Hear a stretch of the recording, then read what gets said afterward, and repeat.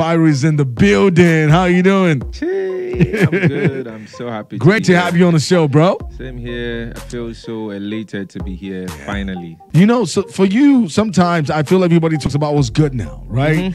And I know you've not really told your whole story. You know that, right? Do you agree? Most definitely. Why are you keeping that for later days, or are you do you have? Let me just put it this way: you made it now, right? I mean, you're growing. I never make a move. Oh no, I mean you're growing with your music. Yeah. Do you have any pain in your heart? Did you ever? I mean, knowing that you've gone into this point, did you ever have any type of pain in your heart at some point? I mean, the perspective from my hand is quite different because I believe that I was supposed to go through that process. You know, so I didn't kind of like think back and say, oh, I feel this type of pain, because I know that it was all for a reason. Like I had to go through it to grow my muscles and be who I am today. So basically, no pain, no regret. If the song "Who's Your Guy" never got the same ovation he has now, would you have quit music? No. I don't think I would. I've been doing music for over 13 years now. You know, not professionally, but I've been in the space for about 13 years, been rolling with Sound Sultan, and even way before then. Yeah. And so if I was gonna give up, I would have done that way back. You know, because things weren't juicy, things weren't easy. Like, I mean, I saw it all. But I just knew that with consistency and that God was taking me through a journey. You know, so that kept ringing in my head, and that's one of the reasons why I kept on pushing, because I knew there was a knowing that one day is going to happen. What changed your perspective about life and the journey as an entertainer?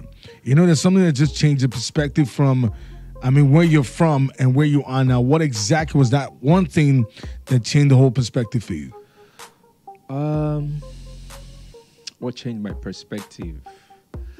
I would say, I mean, it sounds somehow, but I would say that God. I mean, everything changed when I encountered God. Yeah.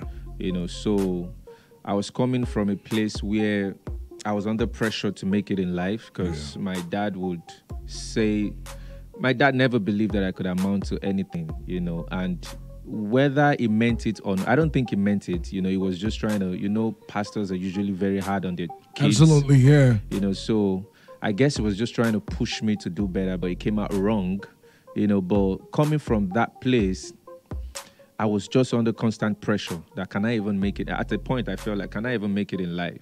You know, but when I broke out of that, I encountered God, not even from my parents, because my father is like a general overseer of a church and all that, but I didn't encounter God while with them. So I encountered God at Avestas, Pastor Bolaji Do, and then everything just changed for me from there. Okay, so have you forgiven your dad now? No, I mean, I don't have any issue with him. Like, we're good. We're good. I understand now that when I have my own kids too, you know, I would do a lot better. I've learned from what happened to me, but I now understand that he was just trying to push me to do better. So he didn't know better. Yeah. You know? So what is it like for him now, seeing you? You know, because now the story always changes every single time. I mean, we all have parents sometimes. When it comes to entertainment, not every parent in our time wanted us to do this anyway. Exactly. Right? So what's especially when your parents are ministers of God. Exactly. I feel like just as we are growing, they are also growing. Yeah. I mean, they are getting to accommodate a lot of things, and the more you grow, the more you understand life, you know. So I feel like he's at that point. He's super happy for me. The last time I spoke with him, he's like, this your song. Like, I was passing through a place and they were blasting the song and everybody, and I'm like, this is my son's song. I mean, so it was, I mean, the last conversation we had, he was really happy because family members from every corners of life just calling him and say, your boy is big. I mean, so he's excited, he's happy, and then he's eating well, you know. So that's I like that part. You know, man, once the meal is good, it's good. Yeah, and then once it's balanced diet, I mean, well, good. Now, talking about the music, Afrobeat is, or what we call Afrobeats now, it's now, it has become something that is not just even about the music. It has now become a lifestyle for a lot of people. It almost feels like it's a philosophy. And in all the genre of music that have come out, this is like the hottest that's never gone away since the times of reggae and all the rest and all the dance halls. It's still there, but I mean, globally, that's what I mean. Where do you find yourself in that space? It feels like most Nigerian musicians don't even want to make credit. They make their money out of this place, right? What is it for you and your journey moving away from just making a record for, and breaking into the global scene? And for example, it could be a collaboration. Who do you see yourself working with? Who do I see myself working with? I feel like I'm pretty much happy with what it is right now, because back then Nigerian music was not really appreciated outside, Nigeria. But right now, I mean, I've been to in the last couple of weeks, months, I've been around Africa, and it's amazing how they can't even play 10 music rather. Yeah. I mean, and it's just Nigerian music. Yeah. I mean, like it's almost like they don't play any other sound there. I agree with you. So internationally, I would love to work with the likes of Chris Brown. I'd like to work with Beyonce. I'd like to work with Drake. So I mean, I intend to take that. My dream for myself is international. I've always been international. I want to make international music. Like, not make international music, but I want to be on that global scale. When did you know the song was big? What gave you the conviction? Because the truth is, when you're trying to think, you're saying, sometimes some kind of feedbacks, you just know, or you walk into a place and say, when did you get the conviction you have a hit song? Okay, I think that was in Kenya. We got to Kenya, and I walked into a club, and the scream, I'm like, for who? For me. I mean, it was like, it was really amazing, man. It was really amazing. And then right there, I knew that, this is it. Like, this song is big now. This song is big. What comes to mind every time you think about your really hot time? Yeah, so I was signed to a label couple of years back. I think that was 2017. Okay. And I was signed to Upfront and Personal. Oh, okay. Polo. And Polo is a fantastic person. But when I got signed to the label, at that particular time, Polo didn't have my time. Yeah. He's got his hands full. He's a busy man. He's a businessman and a busy man, and he's always flying here and there. And I was just there stuck. I was there for 2 years and nothing was happening. I had just one record out, and the record wasn't doing numbers. Like, there was no form of promotion whatsoever. Okay. And I was just there, and everyone out there looking at me like, oh, you're signed to a billionaire, you should be popping. And the people that were funding me before stopped funding me because they felt like, oh, you're now signed to Polo. Okay, wow. So why would I fund you? Like, Polo is richer than I am, So at some point, I would just stay back home and cry, like, what kind of life is this? Like, I had parents at home that I had to take care of. I had responsibilities, and money wasn't coming from any angle. So it was quite frustrating for me, So at the point, I just had to go talk to Polo, and he's a very understanding person. So I just had to have that conversation, like, boss, I mean, I have to move. And did he agree with you when you said that? Yeah. He said he understands that he's got his hands full and it's fine. Like, I mean, that he wishes me the best in life and that he's still going to support me. Like, we're still very chilled. But that was a dark time for me, considering the fact that, I felt like that was it for me. When I got signed, I cleared out my Instagram pictures and I'm like, no, I don't arrive.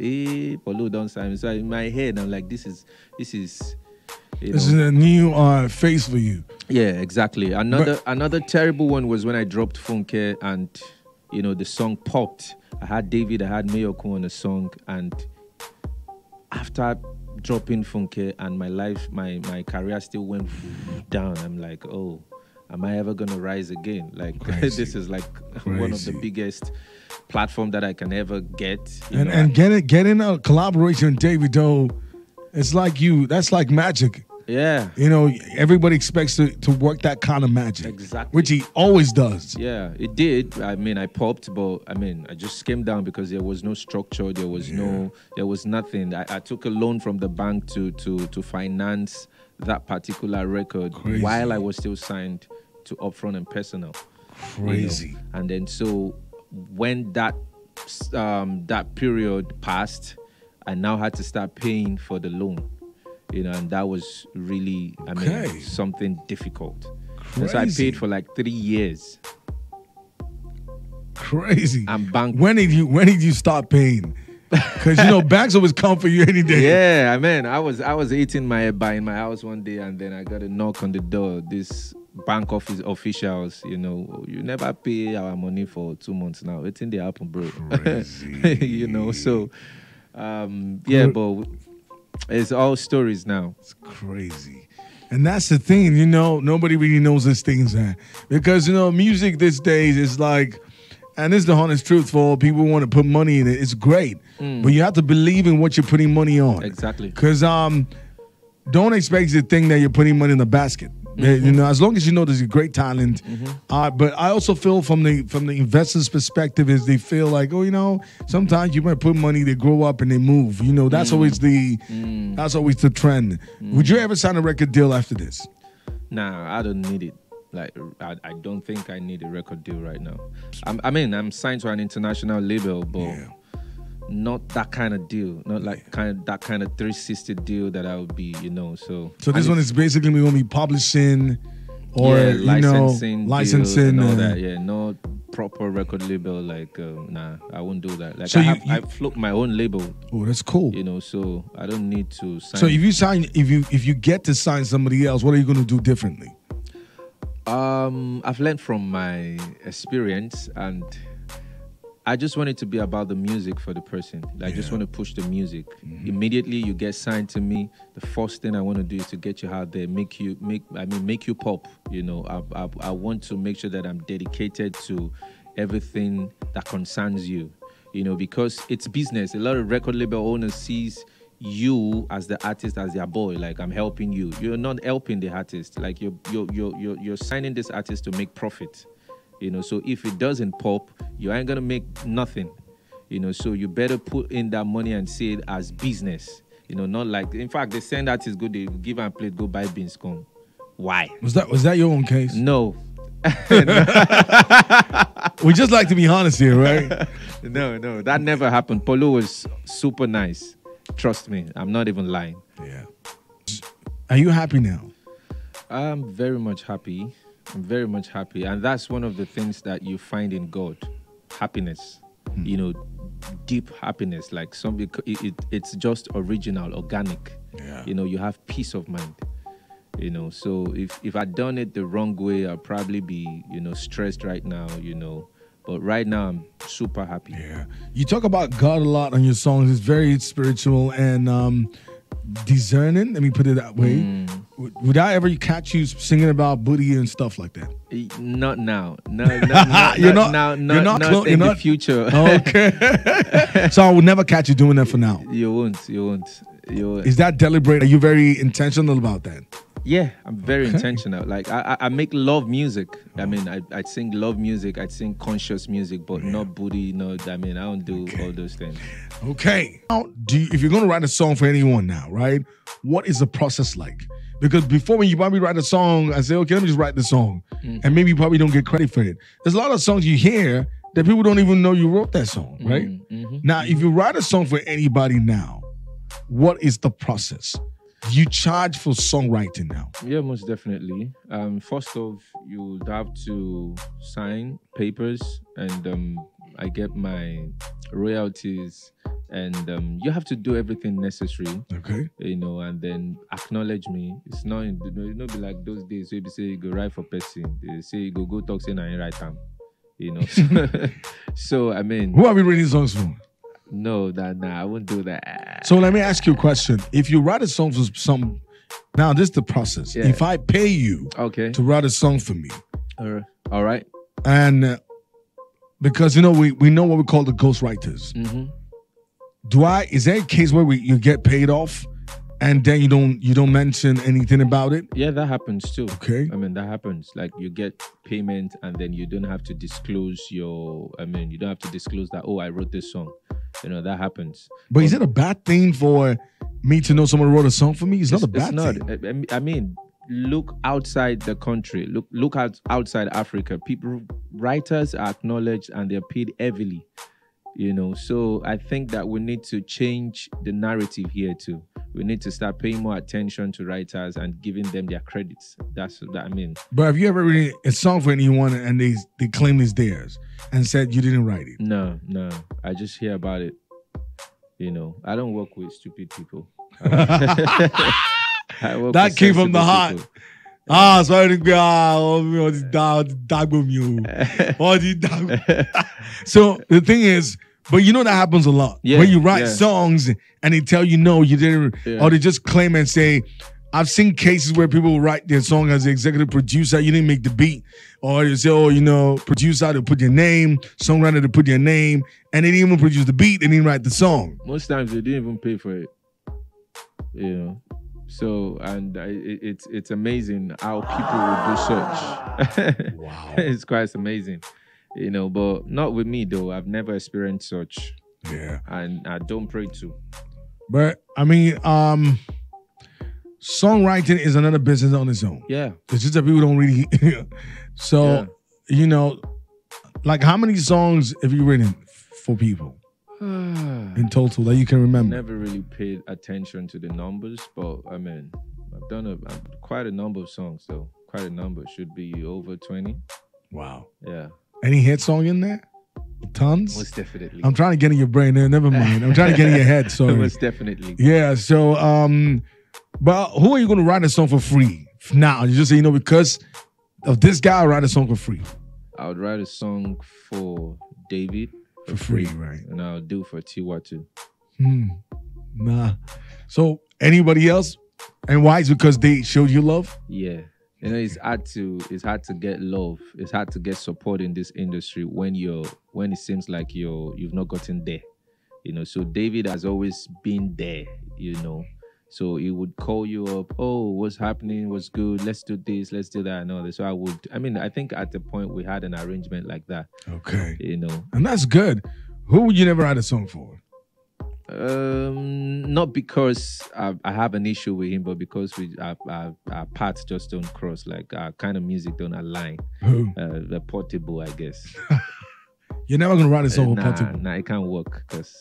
Really? But it wouldn't even be able to deliver. Wow. The kind of music that I would write for him. Wow. Because it's not his style.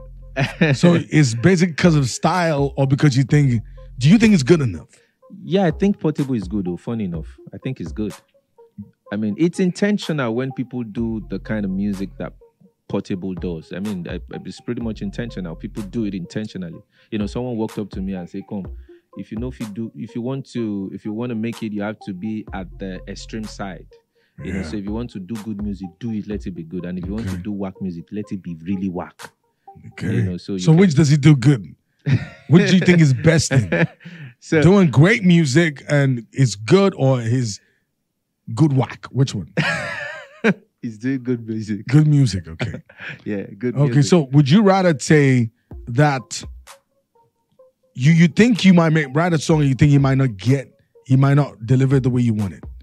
Or just because you think you think your writing style does not fit his type of music? Yeah, that's exactly what I mean. Like my writing style is different, from what... And I think Portable can actually even do it. Trust me. I've listened to his songs that I'm like, Portable did this, So he's, So if he pays you any amount of money, like what pays you your check, you drop your check and tell you to write a song for you, you will not write it? I turn down writing jobs.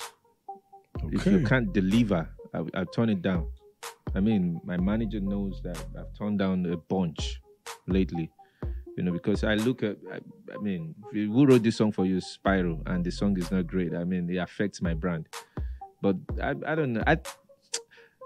Portable is good. I've listened to 2 sound from Portable, and I feel like this guy is great. Okay. He's just probably giving us wala for, I mean, intentionally. I mean. Okay, I get it. I mean, I like your honesty. And that's the thing. Sometimes we don't come out of our shells when doing interviews like this. It's not a big deal. Just say it the way it is, right? Now, what's next for you, bruh? What's going on with you this year? Because I know definitely there'll probably be an album on an EP dropping this year. That's guaranteed. Yeah, most definitely. So are you in the category of people that, I'm all by myself? Because you know now people say, I do my own EP. I don't need to feature anybody. Or you're in the category, you know what? I'm going to make an EP, but I'm going to feature other guys. Oh, yeah. I'm going to work with people because what collaboration does for you is that it exposes you to more audience. You know, funny enough, I would have considered working with Portable, you know, because I need this guy got numbers, you know, he has his audience. And so if I want to be, you know, if I want to assess some kind of audience, I would need Portable, you know. And if I want to access some other kind of audience, you know, I would need the likes of Tiwa Savage, the Davidos, you know. There's some places you get into that Portable owns the I mean. Yeah, but where's your head now? Where's my head? You know, who I want to work with. Okay. I would love to work with, first of all, Wande Cole. I think that's going to work magic. Yeah. So, you know, let's just create our quick playlist now. 5 songs, Spyro featuring who? Wande Cole. Okay.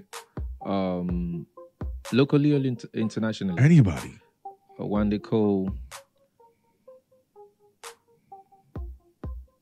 Wiz. Okay. Arya Star. Okay.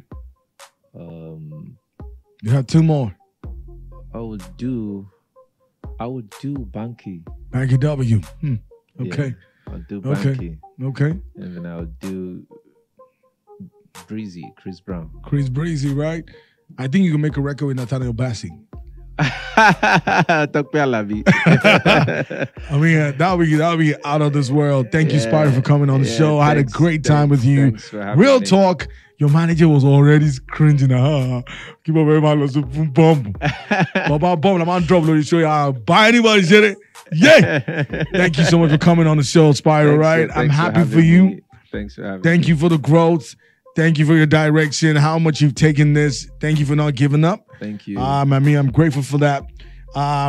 As much as it is, for everybody believed in it, I think there's more.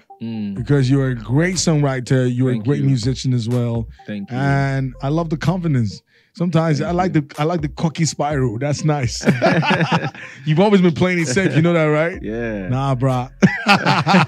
Thank you so much. Right, getting back to the show. If you missed this interview, you can check it out